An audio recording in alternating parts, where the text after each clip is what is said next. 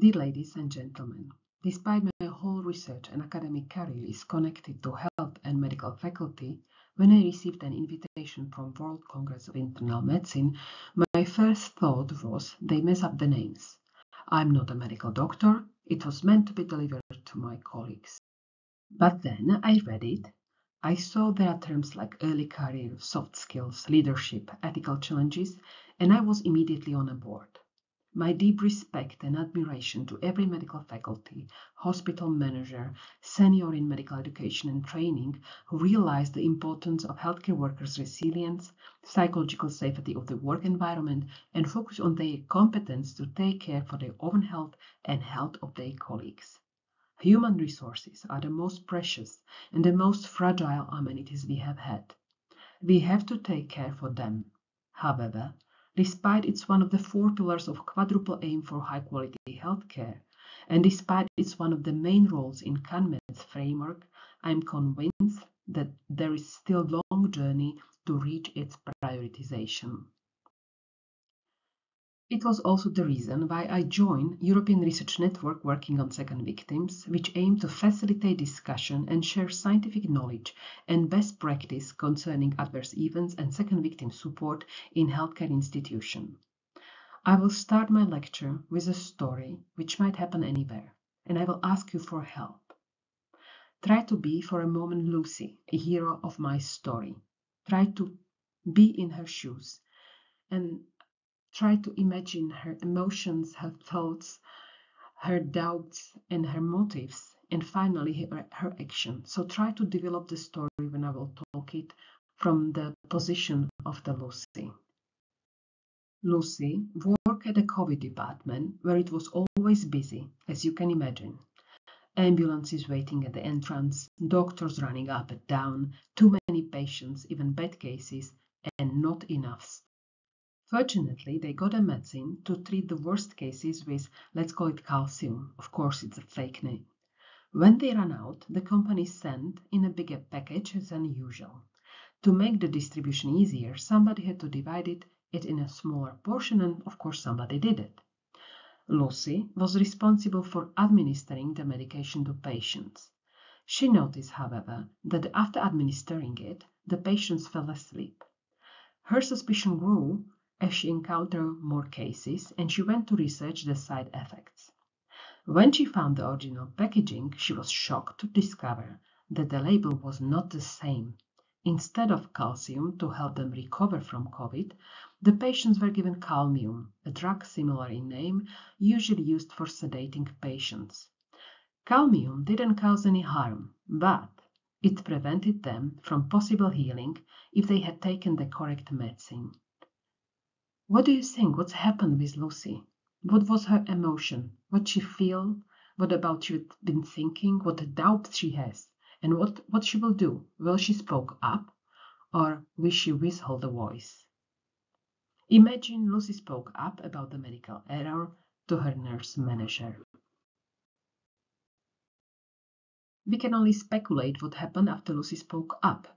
Perhaps she was awarded for her discovery because thanks to her the hospital could correct their mistake.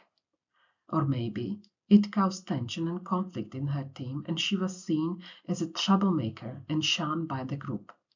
It might be she will be asked by her nurse manager to disclose this incident to the patients.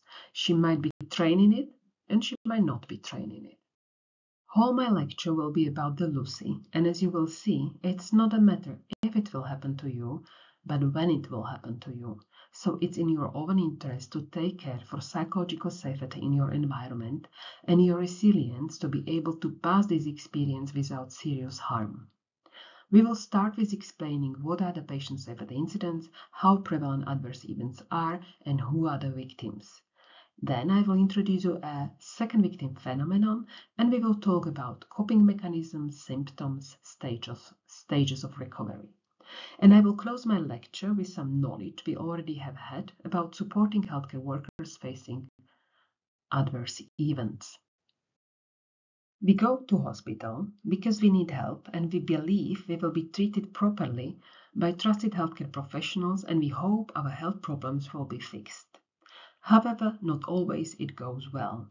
Despite patient safety is a priority, nearly a quarter of hospital admission and around 7% of primary care patients experience adverse events annually, with approximately half of them being preventable. A patient safety incident is an event or circumstance which could have resulted or did result in unnecessary harm to a patient. It could be a near miss, an unplanned event that had the potential to result in harm but fortunately it didn't. It could be no harm incident when error happened but fortunately did not result in harm, or it could be an adverse event, so an incident that resulted in harm to a patient. We should consider also intention, as it could be unintentional error, a failure to carry out plan action as intended, or application of an incorrect plan. But in some cases it could be a violation, so intentional deviation from the procedure or rules. And it could happen that patient needs are simply neglected. When something wrong happened, many people have a tendency to question who is guilty. But I even don't want to enter this discussion, and I will leave you with this complicated model of Swiss cheese trying to model root cause analysis. I would rather pay attention to the question, who is the victim? With no doubt, the first victim are the patients that suffer healthcare-associated harm and their families and friends. There is much less awareness about the existence of a second victim, and moreover, there is an ongoing discussion about the term victim. Could healthcare worker involved in event be a victim? Do they suffer harm? Are they impacted by the event? As I will show you later, with no doubt, yes, they suffer a lot and with no regard to their real contribution to the event. But there is also a third victim, the healthcare organization, who could suffer loss of reputation depending on how the situation is handled by the institutional leader. And there is also the fourth victim, as I will show you later. You choose medicine because you want to witness a miracle of healing, being that one contributing to it. Unfortunately, there are also that bad days when things go wrong, mistakes happen. Instead of healing, the health of patient is worsening. You have to communicate bad news and you feel heavy emotional burden related to it. On a picture, you can see an outcome of systematic review and meta-analysis aiming to quantify the negative impact of adverse events on healthcare workers. They suffer from troubling memories, anxiety, anger, distress. They feel guilty, they feel embarrassed, they feel regret. They were afraid of future errors, concerns regarding colleagues' reactions, litigations.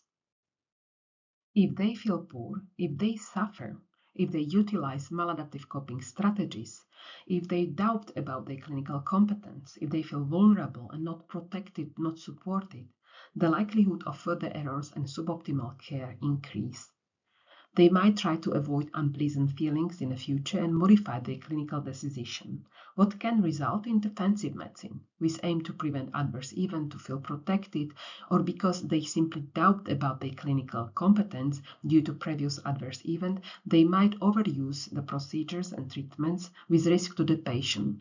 They might simply postpone the clinical decision or not be able to do a clinical decision anymore. They might give up with effort to be a good professional, what might result in negligent behavior.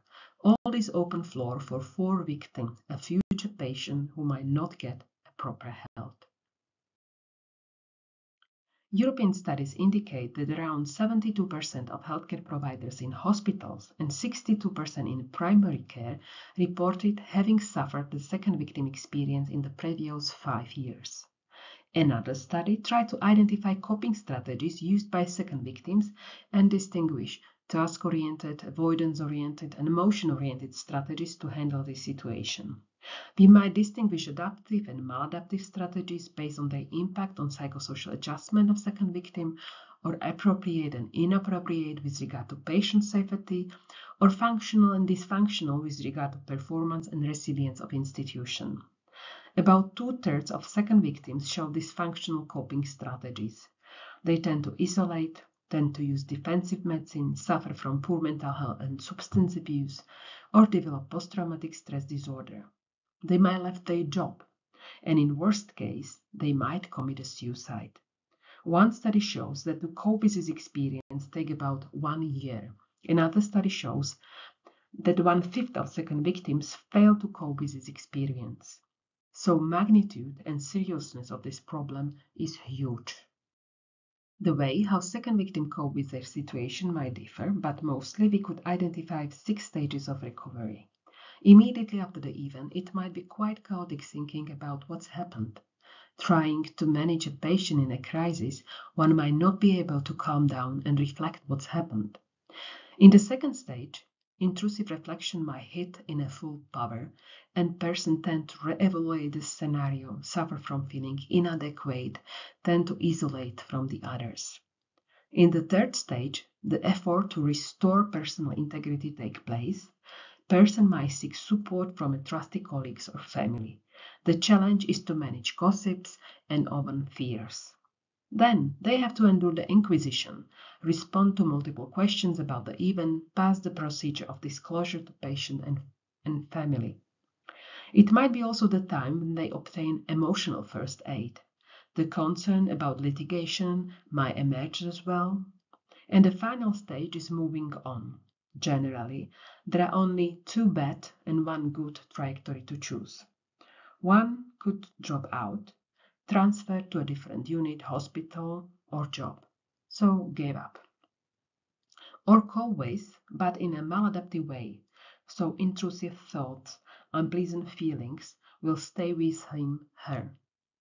You are alive, but your life is poor. Or strive, cope with, learn from this experience, and use it for improvement.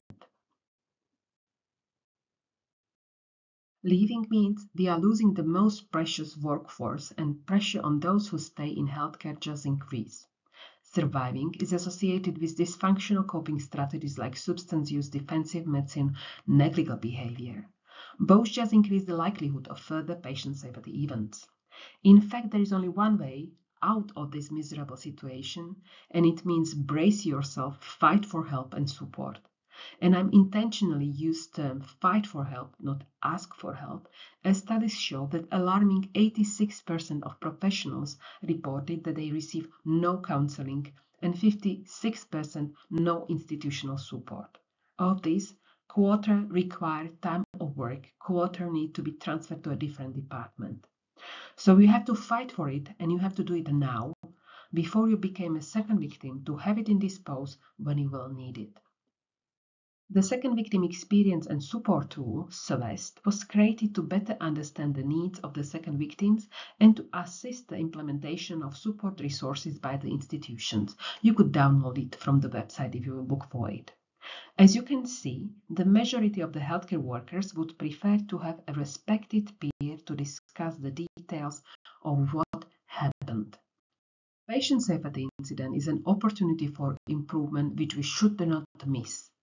So what we could do for second victims, what they need and what they don't need. They need to talk about the event with someone who knows their job, could help them to understand it, will not blame them, will not reject them. They don't need the questions who did, how it could happen, but rather what's happened and how they feel. They need a safe space to express their feelings. They need emotional rest. They need day off, for example.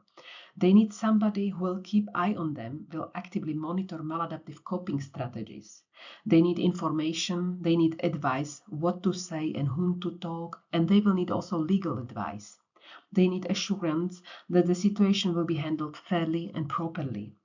Most of them care more to prevent similar situations than their reputation harm, so hush up is not a way to fix it.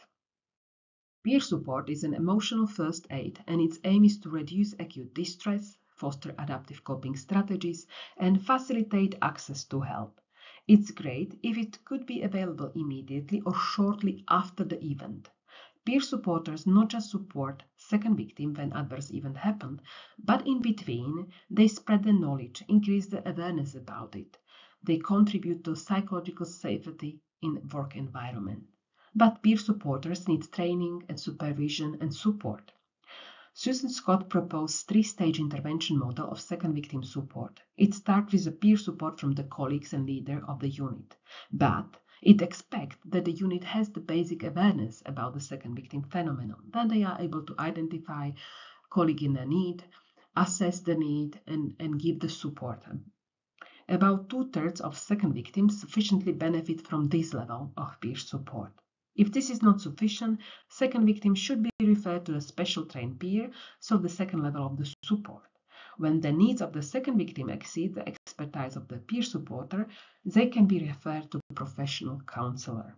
About 1/3 needs some additional help, and only about 10% needs professional help. Aaron Antonovsky tried to find out who are those people who are able to cope with very difficult situations. We usually use the term resilience, but Aaron Antonovsky called it sense of coherence. We believe that people who believe that world and life is understandable, manageable, and meaningful are those who are able to go through hell and strive, grow up. Organization could support comprehensibility by providing systematic follow-up of the event with objective clarification of the facts of the case, guidelines, protocols, procedures, trainings, which enable root cause analysis might be very helpful. Manageability is supported if organization enables second victim to rest, enable them to report a case and complaints in blame-free atmosphere, support coping with the situation as needed. If organization recognize the knowledge gained from the error, enables second victim to contribute to it, if new preventive measures are derived from it, then meaningfulness could be supported as well. AND's network pick 5 examples of interventions successfully implemented in hospitals. You find more information in podcasts available in Ernst's webpage. COHI, RISE, and For You Team are peer support programs. MICE is an online training, how to provide help. An intervention in Brazil is focused on local unit leadership ability to provide a support. If you want to learn more about this issue, International Journal of Public Health recently published special call on healthcare worker resilience. AND's consortium prepared a training program, and there is also an online resource in several languages available for free. Thank you very much for your attention.